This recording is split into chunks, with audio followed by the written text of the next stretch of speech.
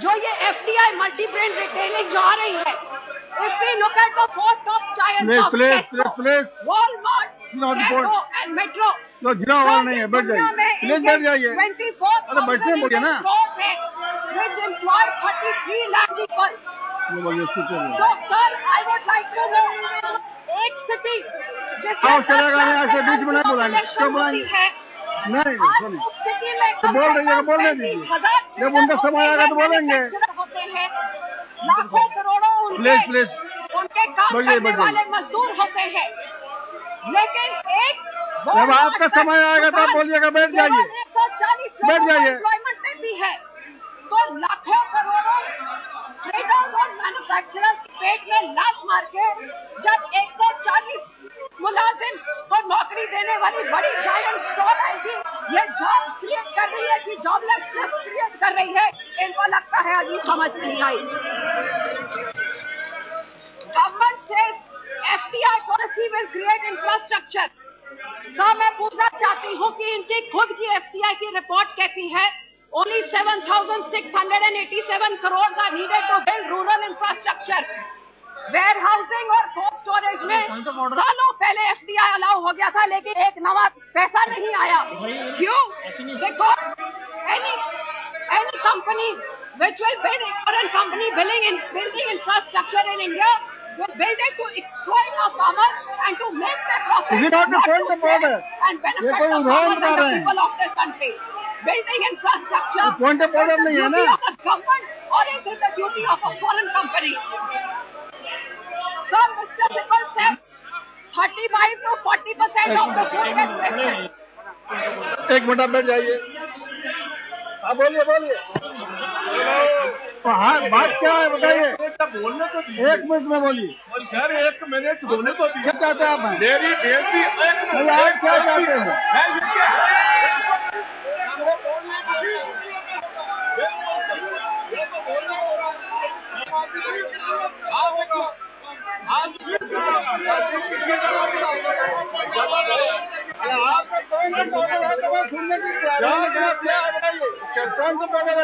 Sir ये ऐसा है, पहले मैं पूछ रहा हूँ मैं मेंबर साहबा को पूछ रहा हूँ, घर में कोई बेकार नहीं जाएगा, ये घर में आपस में सलाह करते हैं कि नहीं? इनके हस्बैंड की ये किस नियम के तहत आप बोल रहे हैं बताइए? चिट्ठी है सुखबीर सिंह किस नियम के तहत आप बोल रहे हैं बताइए? को मैं वो चिट्ठी पढ़ना चाहता हूँ। पंजाब एग्रेरियन इकोनॉमी कौन सा नियम है बताए तो? दैट योर गवर्नमेंट कौन सा नियम का था? Major initiative that will offer tremendous benefits to the people of the state. We strongly believe that in the multi-retail will bring in मैं आ रही हूँ, मुझे बोलने दे, आप उनको क्यों बता रहे हैं? सर ये मेरे बोलने का टाइम है, या इनको जवाब दूंगी, आप मुझे बोलने तो दे। ऐसा तो करा लिया है, इनको तो 5 साल चुप करा के इनकी छुट्टी कर दी, ये क्या बात कर रहे हैं? सर ये मेरा बोलने का मौका है या इनका बोलने का मौका है? डेप्यूटी स्पीकर साहब, ये किसका बोलने का मौका है? बैठ जाइए, ये कहाँ से बोले जा रहे हैं? बैठ जाइए, हो गया ना, बैठ जाइए। डेप्यूटी स्पीकर सर, रिकॉर्ड में कोई नहीं जाएगा। सर ये तो अकेले प्रधानगी के चक्कर में ये सारे बुला रहे हैं मैडम को खुश करने के लिए, लेकिन इनका पंजाब से तो सफाया हो गया। 5 साल पंजाब की कुर्सी देखते रहे, अभी सपना उधर तो पूरा हुआ नहीं, अब ये प्रधानगी की कुर्सी के चक्कर में पूरा करने में सपने देख रहे हैं। साहब मुझे इन्हें जवाब तो देना दे, इनका मुंह बंद करूंगी, बिना जवाब हो जाएंगे, बोलने को देना मुझे। साहब बोलने का मौका तो दे, इनके हर बात का जवाब है। जो इनके पास कटिंग है तो मेरे पास भी कटिंग है, मैं भी जवाब दे सकती हूँ। को बैठाना, को डिस्कस करने दे रहे हैं। कृपया बैठ जाइए, बाहर बैठ जाइए। जब जवाब नहीं होता है तो शोर मचाएंगे। बैठ जाइए। अरे सर ये तो मैडम के लिए नाटकबाजी हो रही है, प्रधानगी की कुर्सी के लिए हो रही है, आप काय को इन्फेक्शन दे रहे हैं? अब प्रधानगी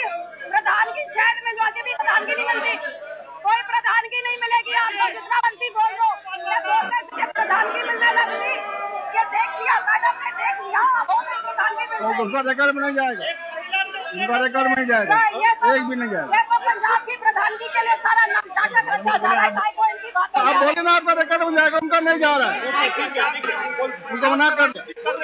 FDI का बात है, पंजाब में राजनीति कर रहे हो, बोलने नहीं दे रहे हो, शर्म नहीं आता है। कोई शर्म नहीं है। आप तो चुप रहिए। So now I was talking about FDI bringing investment in infrastructure as being claimed by the government. So like I have stated earlier that FDI was allowed in rural infrastructure, warehousing and cold storage. Decades ago, not a single FDI has come in because foreign companies are only interested in coming here to make their profits and exploit our farmers, not to facilitate our country's progress. So Mr. Sibal says 35 to 40% of food is wasted every year due to rotting. But sir, their own ICAR, the Indian Council of Agriculture Research, a premier body of the Agricultural Ministry themselves, in their September 2010 clearly states that the rotting is only 0.8% to 10%. So should we believe the minister or should we believe the government's own report? Or is it that the truth slipped out from the minister's mouth? Because now policy.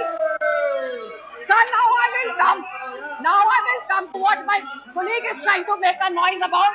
FDI will benefit the farmers. Sir, I would like to mention that in 1988, Pepsi, a foreign company, entered into a tripartite agreement with Voltas, which is part of Tata, Punjab government and Pepsi to benefit the farmers. 1988. आज के क्या हालात हैं sir? जो उन्होंने fruit and vegetable processing plant चलाया था टमाटर सॉस बनाने के लिए, वो तो कुछ सालों बाद उन्होंने कुछ ही सालों बाद बेच दिया। और बेचारे फार्मर जिन्होंने टमाटर पे डाइवर्सिफाई किया था, आज उनके मशीनरी का जो उन्होंने लोन लिया, मशीन भी बेकार जा रही है। ट्रेडिशनल क्रॉप, ये तो उनका रिकॉर्ड बन जाएगा, सिर्फ इनका जाएगा। जो पोटैटो फैक्ट्री संगरूर में है, इन्होंने फुटा है पेप्सी, उनके मेजॉरिटी पोटैटो पंजाब के बाहर से खरीदे जा रहे हैं। एक भी छोटा फार्मर उनको पोटैटो दे नहीं सकता। यह फोटो है जालंधर के फार्मर्स की, जिन्होंने अपने आलू सड़कों पे रोल दिए क्योंकि कोई पेप्सी कंपनी खरीद नहीं रही थी। ये फोटो देखें, बाजी ना देखें। Sir, I would also like to quote what Honorable Member, the Jalandhar Potato Growers Association has to say. According to this Indian Express report, please listen to this. Baby corn, the price was fixed at 8 rupees a kilo. But they usually bring down the price by 1 rupee a kilo, saying it is below specifications and reject the law. समय आया तो बोलिएगा ना, बोल दिया ना। बीच बीच में खड़ा क्या होते हैं? बार बार खड़ा होते हैं, बार बार क्यों खड़ा होते हैं? एक बार बोल दिए। The young Bahadur, known as Potato King, said that the supply chain is not going from the farmers but shifting from the mandis. जब तक तुम खड़ा हो जाइए, हॉस्टल लगा से क्या?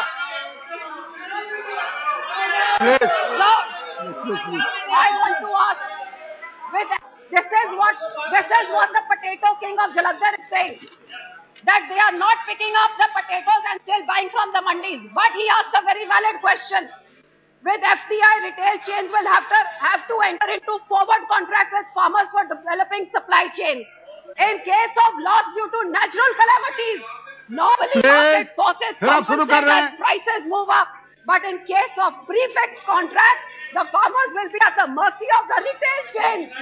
So, sir, my point is, जिस देश में कभी फ्लड होता है, कभी ड्राउट होता है हर एक साल, तो जब ये प्री कॉन्ट्रैक्ट में जब फिक्स होगा, तो फार्मर का जब क्रॉप खराब हो जाएगा, तो अब तो सरकार या मार्केट कंट्रोल करके उनको कंपनसेशन देती है, प्राइसेस बढ़ती है, उनका कुछ फायदा होता है। तो क्या फॉरेन कंपनी उनको कंपनसेट करेगी या एक बहाना ढूंढेगी?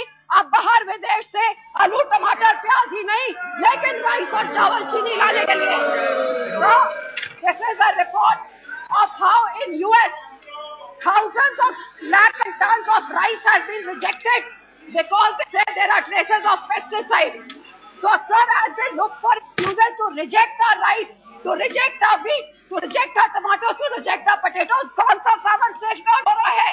और कौन सेफ गार्ड इनको करेगा इनके रिजेक्शन और क्वालिटी कंट्रोल से? कृपया साफ करेंगे 5 मिनट सब। ठीक है, मैं काट देती हूँ बाकी पॉइंट्स। सब गवर्नमेंट बार बार कहती है that the middlemen in the supply chain should be abolished. So this reflects the large number of people who are going to get displaced by FDI. The government is admitting themselves. Has the government framed a policy for these displaced middlemen, or are they not Indians? Is their livelihood not dependent on something? Do we not need to think about them? And so, when you go to a big giant middleman like Walmart, like my colleague Dasgupta ji said, क्या उनके middleman quality controllers नहीं होंगे? ये नई तरह के middleman नहीं आएंगे जो उनकी पैकेजिंग क्वालिटी कंट्रोल मेंटेन करने के चक्कर में उनका सारा माल रिजेक्ट करेंगे? तो ये मिडलमैन को हटा के और बड़े जाइंट मिडलमैन को खड़ा विदेशी मिडलमैन को खड़ा कर रहे हैं अपने फार्मर्स को और तंग करने के लिए। सर, मैं पूछना चाहती हूँ, if a Walmart was able to solve all the farmers' problems, then why is a $20 billion subsidy being given in the US to US farmers? This is what I would like to know, because Walmart has been there for many decades. उनके problem नहीं solve हुए तो हमारे कहाँ से solve हो जाएंगे? Sir, वॉल्टन family जो वॉलमार्ट के ओनर है, उनकी पर्सनल एसेट $100 बिलियन की है, और क्या ये $100 बिलियन की पर्सनल प्रॉपर्टी उनके गरीबों की मदद करके फार्मर्स को अच्छी प्राइसेस देके और सस्ते दामों में बेच के उन्होंने पैसे कमाए हैं, या उनका खून चूस के फार्मर्स का खून चूस के आप खड़ा हो गए? अरे आपका नाम नहीं लिया है ना, क्या खड़ा हो गया? अरे आपका नाम नहीं लिया है ना, क्या खड़ा कैसे हो गए? ऐसे ही जब चाहे खड़ा हो जाना है, जब चाहे खड़ा हो जाते हैं। Please conclude. अरे आप बैठ जाइए, बैठ जाइए, जब चाहे तब खड़ा हो जाते हैं।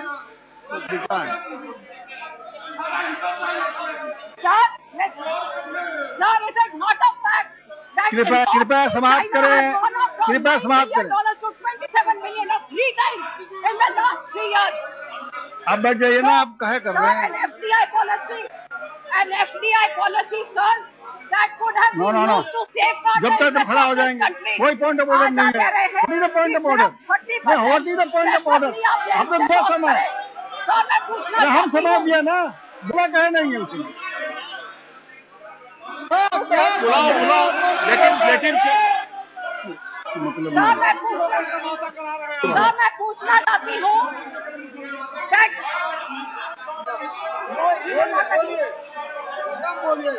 कृपया समाप्त करें आप। 2 मिनट बोलने को दे, हो गया ना, 2 मिनट खत्म करने दे।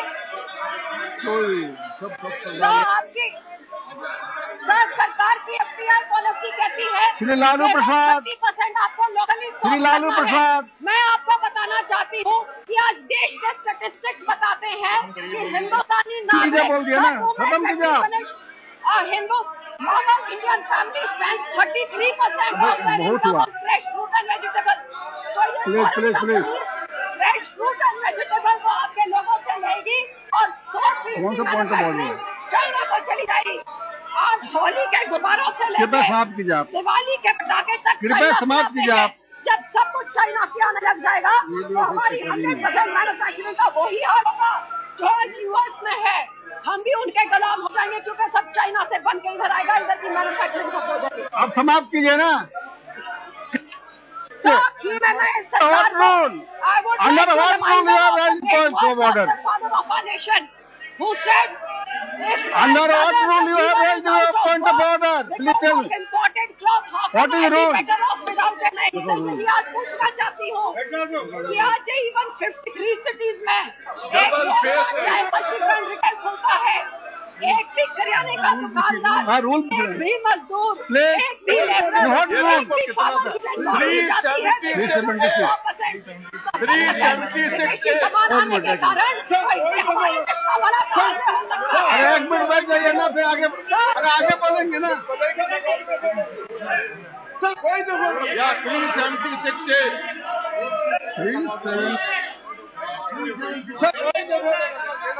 ये है ना काम सारा वधिया वो भी साड़ी नहीं जब बोलने को कुछ है ही नहीं। हाँ प्रधान बनने के चक्कर में ठीक है, आ जाओ बैठो। इनको बैठाओ फिर 2 मिनट। ना इधर ना उधर, उधर से बाहर। तो आज मैं ये लालू जी हम नहीं बैठेंगे, पंजाब का मसला, ये पंजाब का मसला, अब आप ये पंजाब का मसला, हमें बात करनी है। 376 में आता ही नहीं। अच्छा रिकॉर्ड में नहीं जाए।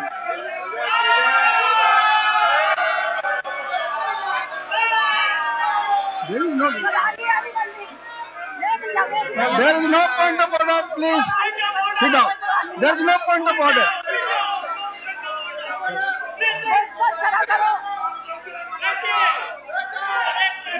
There is no point of order, please. अरे आप लोग तो बैठ जाइए ना। सर ये पंजाब द्रोही के बना बने बैठे हैं, इनकी बातों में आप क्या सुन रहे हैं? सर तो प्रधान बनने के चक्कर में सर, अरे नहीं मैडम को बोलिए सर, जैसे आप खत्म कीजिए ना। गांधी जी के नाम पे भी चुप नहीं कर रहे तो किसके नाम पे चुप करेंगे? मैं तो गांधी जी का बयान कर रही हूँ, वो भी सुन के राजी नहीं है, तो मैं खत्म कर रही हूँ। अरे आप बैठ जाइए ना, पीछे बोल रही हैं। Father of our nation Mahatma Gandhi said sir, there is no point of order, मैंने रूलिंग दे दिया, खत्म हो गया। is out of work because of imported cloth, then how can I be better off with it? I would like to ask this government, in 53 cities in our country, a single shopkeeper is displaced, a single trader is displaced, a single mazdoor is displaced, a single labor loses his job, then do a foreign company, please conclude. कृपया समाप्त कीजिए।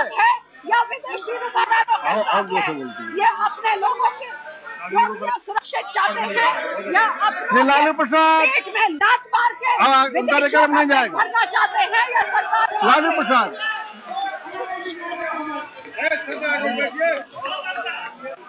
Please